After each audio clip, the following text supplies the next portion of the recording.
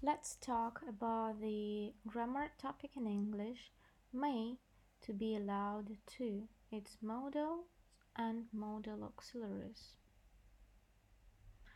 The previous topics we have already discussed in the previous videos, and the next topic where you can check in the next videos. So where was it? Here. May, to be allowed to.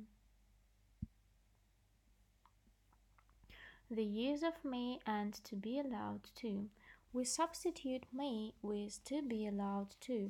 The modal may can only be used with the simple present. Affirmative sentences. Modal: I may play football. I am allowed to play football. Simple present. I was allowed to play football. Simple past. I will be allowed to play football. Will future. There are also other tenses possible. Example: present perfect: I have been allowed to play football. Negative sentences: I may not play football. I am not allowed to play football. Simple present. I was not allowed to play football. Simple past. I will not be allowed to play football. Will future. Questions: may he play football? Is he allowed to play football? Simple present.